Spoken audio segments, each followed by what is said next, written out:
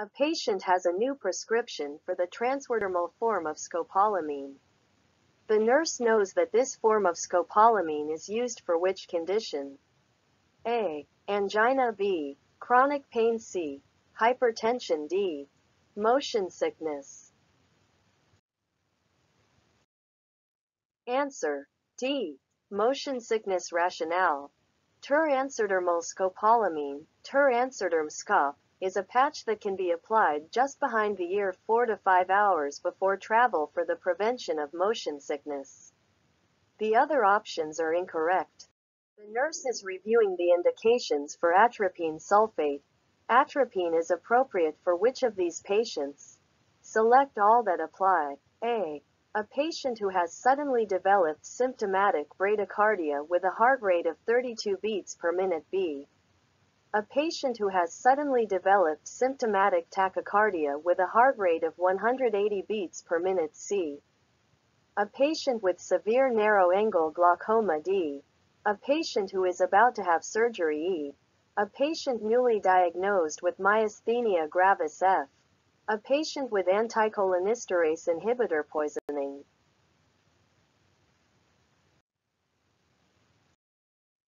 Answer: A. A patient who has suddenly developed symptomatic bradycardia with a heart rate of 32 beats per minute. D. A patient who is about to have surgery. E. A patient newly diagnosed with myasthenia gravis. F. A patient with anticholinesterase inhibitor poisoning. Rationale: Anticholinergic drugs are used for symptomatic bradycardia and certain other cardiac conditions. It is given preoperatively to control secretions during surgery and is used as an antidote for anticholinesterase inhibitor poisoning. The other options are contraindications to the use of atropine. In preparation for eye surgery, the nurse monitors for which desired drug effect in a patient who is receiving a cholinergic blocking eye drop medication. A. Miosis. B. Mydriasis. C. Increased intraocular fluid production. D. Enhanced tear production. Answer: B. Mydriasis. Rationale: Cholinergic blocking eye drops cause dilation of the pupil, mydriasis, and paralysis of the ocular lens, cycloplegia, both of which are important for eye surgery. The other options are incorrect. The nurse working in a preoperative admitting unit administers an anticholinergic medication to a patient before surgery. What is the purpose of this drug in the preoperative setting? A. Control the heart rate. B. Relax the patient. C. Reduce urinary frequency. D. Reduce oral and gastrointestinal secretions.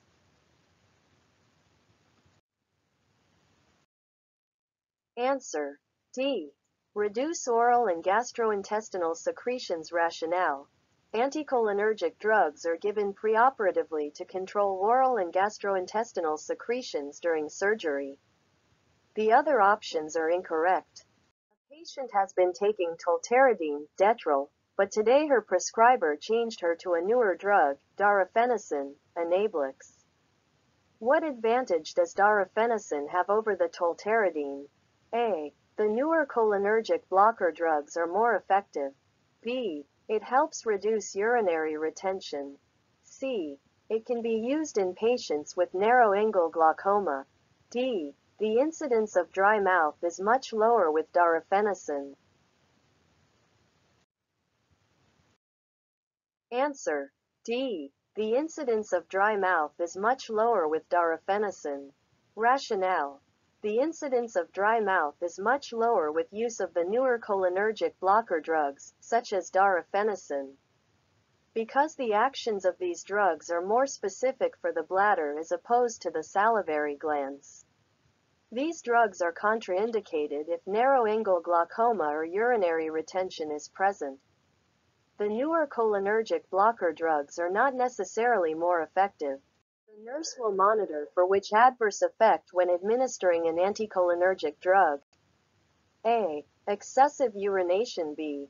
Diaphoresis. C. Dry mouth. D. Pupillary constriction. Answer: C. Dry mouth rationale. Anticholinergic drugs commonly cause the adverse effects of dry mouth, blurred vision, constipation, and urinary retention. They also cause mydriasis, pupillary dilation. The nurse is reviewing a patient's medication history and notes that the patient is taking the cholinergic blocker tolterodine, detrol. Which is an indication for this medication? A. Irritable bowel disease. B. Induction of mydriasis. C. Urge incontinence. D. Reduction of secretions preoperatively. Answer: C. Urge incontinence rationale. Tolterodine, detrol, is used for urinary frequency, urgency, and urge incontinence caused by bladder, detrusor, overactivity. The conditions in the other options are not indications. A 72-year-old man has a new prescription for an anticholinergic drug. He is an active man and enjoys outdoor activities, such as golfing and doing his own yard work. What will the nurse emphasize to him during the teaching session about his drug therapy? A. Drowsiness may interfere with his outdoor activities. B. Increased salivation may occur during exercise and outside activities. C. Fluid volume deficits may occur as a result of an increased incidence of diarrhea. D. He will need to take measures to reduce the occurrence of heat stroke during his activities. Answer: D. He will need to take measures to reduce the occurrence of heat stroke during his activities. Rationale: elderly patients who take an anticholinergic drug need to be reminded that they are at a greater risk for suffering heat stroke because of decreased sweating and loss of normal heat regulating mechanisms. A patient has received an accidental overdose of intravenous atropine. Which drug will the nurse prepare to administer? A. Atenolol, Tenormin. B. Bethanechol, Uricoline. C. Dicyclamine, Bentyl. D. Physostigmine, Antilirium.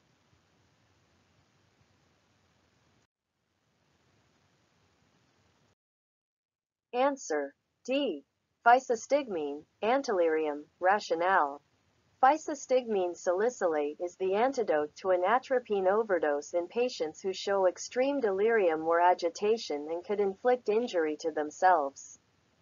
Its routine use as an antidote for cholinergic blocker overdose is controversial, however.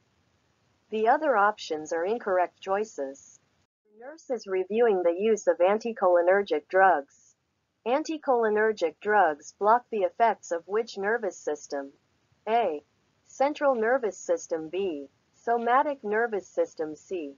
Sympathetic nervous system. D. Parasympathetic nervous system.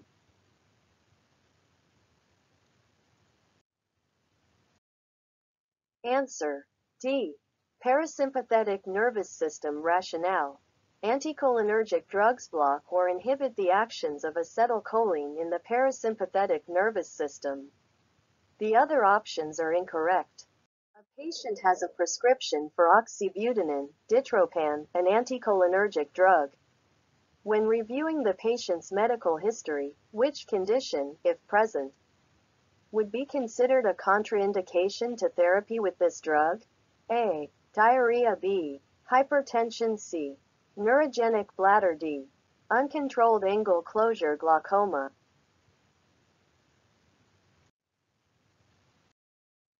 Answer: D. Uncontrolled angle closure glaucoma. Rationale: contraindications include drug allergy, urinary or gastric retention, and uncontrolled angle closure glaucoma. Neurogenic bladder is an indication for oxybutynin. The other options are incorrect.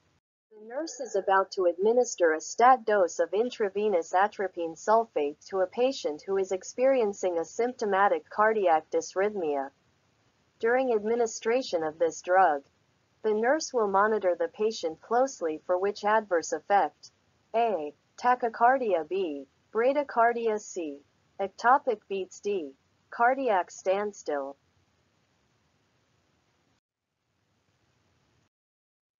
Answer: A. Tachycardia rationale. Cardiovascular effects of cholinergic blockers include increased heart rate and dysrhythmias. One indication for use is the treatment of sinus bradycardia accompanied by hemodynamic compromise. The other options are incorrect. How long can a scopolamine patch prevent motion sickness? A. 1 day. B. 2 days. C. 3 days. D. 4 days.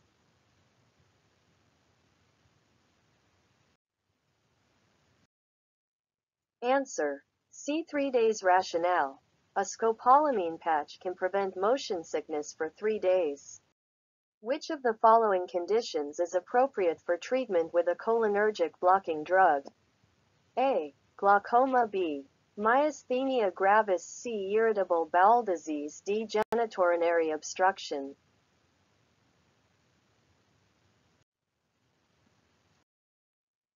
Answer: C. Irritable bowel disease rationale. Cholinergic blocking drugs may be used to treat irritable bowel disease. Glaucoma, myasthenia gravis, and genitourinary obstruction are contraindications to the use of these drugs. When assessing for adverse effects of cholinergic blocking drug therapy, the nurse would expect to find that the patient complains of which drug effect? A. Diaphoresis. B. Dry mouth. C. Diarrhea. D. Urinary frequency. Answer: B. Dry mouth rationale. The given example presents a patient who is being administered with cholinergic blocking drugs. These drugs are known to produce certain adverse effects such as dry mouth and not symptoms such as diaphoresis. Thus, the option A is incorrect. Diarrhea is also not an adverse side effect of cholinergic blocking drug therapy. Thus, the option C is incorrect. Cholinergic blocking drug therapy is also not contraindicated for benign prostatic hyperplasia. Thus, the option D is incorrect. Cholinergic blocking drug therapy is contraindicated when patients are affected with certain conditions such as peptic ulcer disease. Also, this therapy can induce adverse effects such as dry mouth. The nurse is giving a cholinergic blocking drug therapy and will assess the patient for which contraindications to these drugs. A. Chronic bronchitis. B. Peptic ulcer disease. C. Irritable bowel syndrome. D. Benign prostatic hyperplasia. Answer: D. Benign prostatic hyperplasia rationale. The given example presents a patient who is being administered with cholinergic blocking drugs. These drugs are not contraindicated for chronic bronchitis. Thus, the option A is incorrect. Peptic ulcer disease also is not one of contraindications for therapy with cholinergic blocking drugs. Thus, the option B is incorrect. Cholinergic blocking drug therapy is also not contraindicated for irritable bowel syndrome. Thus, the option C is incorrect. Cholinergic blocking drug therapy can induce serious side effects when patients are affected with certain conditions. One such condition where this drug therapy is contraindicated is benign prostatic hyperplasia. The nurse is providing education about cholinergic blocking drug therapy to an older adult patient, which is an important point to emphasize for this patient. A. Avoid exposure to high temperatures. B.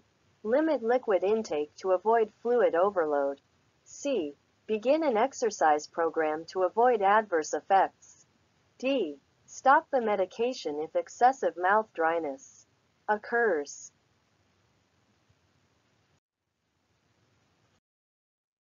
Answer: A. Avoid exposure to high temperatures rationale. The given example presents a patient who is being educated upon cholinergic blocking drug therapy. This therapy is not affected significantly by fluid overload and hence, the patients need not be specifically advised to limit intake of fluid. Thus, the option B is incorrect. Normally, Cholinergic blocking drug therapy does not produce adverse effects which can be reduced by following a regular exercise program. Thus, the option C is incorrect. Though mild adverse effects such as dryness of mouth occur during cholinergic blocking drug therapy, these symptoms should not be the reasons to stop the therapy upon their onset. Thus, the option D is incorrect. Cholinergic blocking drug therapy can induce serious side effects when patients are exposed to high temperatures. Hence, the appropriate patient teaching would include advising them not to expose themselves to high temperatures. The nurse is assessing a patient who has a prescription for dicyclomine, Bentyl. Which condition is considered a contraindication to this medication? A. GI atony. B. Irritable bowel syndrome. C. Overactive bladder. D. Diabetes mellitus.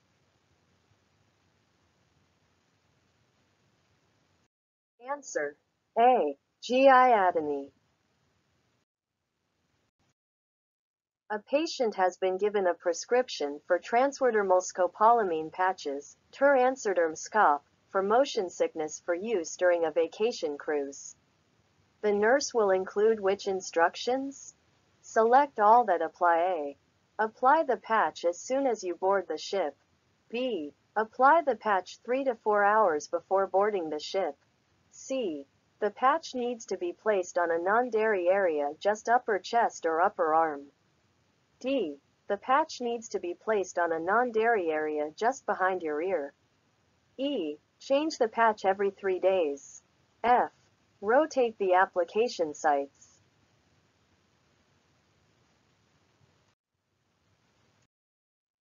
Answer: B. Apply the patch 3 to 4 hours before boarding the ship. D. The patch needs to be placed on a non-dairy area just behind your ear. E. Change the patch every 3 days. F. Rotate the application sites. During the assessment of a patient about to receive a cholinergic blocking drug, the nurse will determine whether the patient is taking any drugs that may potentially interact with the anticholinergic, including A.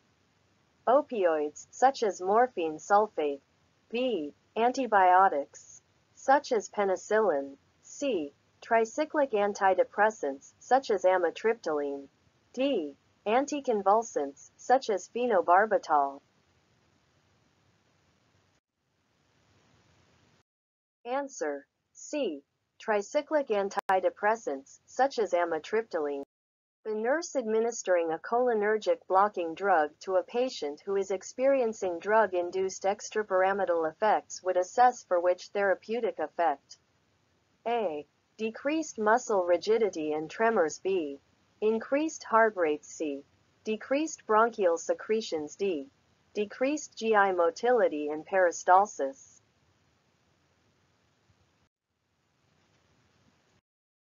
Answer: A. Decreased muscle rigidity and tremors.